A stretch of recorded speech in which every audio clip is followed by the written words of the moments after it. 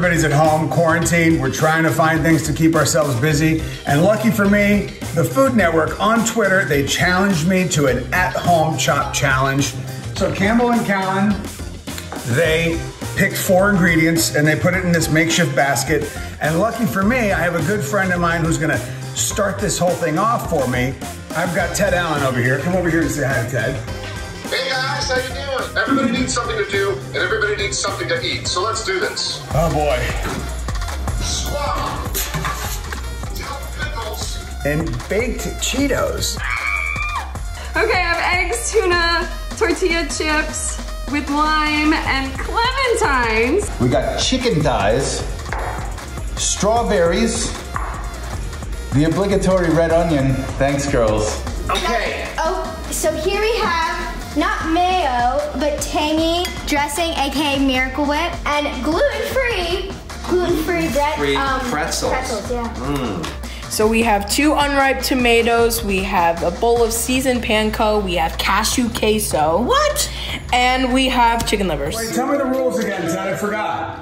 Well, the rules are, Mark, you must use every ingredient in that basket in some special way. Now, celebrate those ingredients. Oh boy. Right now, I think I'm gonna start by trying to make a little sauce with the bones. Okay, I'm draining the tuna. I'm gonna make this into like a crab cake. Tuna cake. I think I'm gonna do a chicken sandwich. So I'm gonna crust the chicken with cornflakes and some panko. I'm gonna pickle the strawberries, and I'm gonna make some kind of a pickled slaw also from the red onions. Potatoes are cooking. My sauce, so I'm making a harissa squab sauce with a little bit of chicken broth. All right, Mom, how you doing? I'm panicking. What are you doing? I'm making some tomato jam with the underripe tomatoes. Everybody in America has underripe tomatoes at their supermarket. I'm cooking them down with a little sugar, red pepper flakes, and balsamic to make like a little tomato kind of jam. Okay. I have this beautiful slaw. It's a combination of cabbage, those pickled onions that I had, a little bit of some lettuce inside there, a little bit of cilantro as well. So I'm dicing up my fresh cucumber.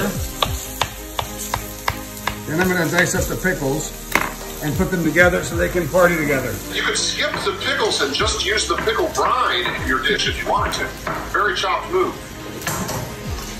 Yeah, I'm going for it, Ted. I'm going for it. I'm pan frying my panko breaded chicken livers really quick, kind of slow and low, and then I'm gonna get them with a tomato jam and my queso vinaigrette. Am I gonna get chopped or not? Oh my goodness. I'm gonna put a little bit of clementine zest because I have to. I'm gonna go with a splash of hot sauce. I'm gonna make a sauce, and that'll connect all those flavors. The chicken is cooking with the rosemary, a little bit of the garlic inside there. We're deep frying it. Look at that beautiful crust. Oh my God. Oh my God, this makes me so happy. Look, Ted, I covered the potatoes with the Cheeto. The radioactive potatoes, I love it. I'm gonna give the tuna cake a little bit of lemon because I love that acid. That'll bring out the clementine even more. So what I've made for you, a tuna cake with tortilla lime chips, eggs, clementine. I have the chicken. You see the chicken, it is fried with beautiful rosemary, a little bit of garlic. I have this salad with the pickled red onions here. And then I have these strawberries that I've pickled with some red vinegar. All right, I got this queso vinaigrette, and then I have this unripe tomato jam, and I panko breaded the chicken livers and sauteed them in a little bit of olive oil. Oh my God. 3, 2, 1. Hands up. Very nice job. So what I did is I made I buzzed up the gluten-free pretzels with some Parmesan cheese and some rosemary, and made a rosemary crusted asparagus, and underneath is a Miracle Whip pesto sauce. And in the middle here I have the sprout tomato avocado salsa. And over here we have, I took the coffee and I braised this. This is coffee braised sausage and peppers with olives, basil, and a sugo tomato sauce.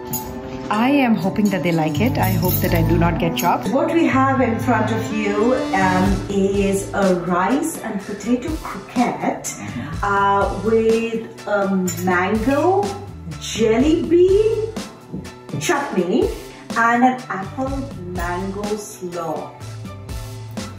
It's very good, but the only thing that puts me kind of off, it's a bit dry, just a bit. I think you've brought the signature flavors of Maneet Chauhan over here. Let us reveal that no one has been chopped. The sausage is cooked perfectly, and I like how he uses some peppers. Yep, me too. I like the idea he did. Alex, what do you think, George? Good. I like it.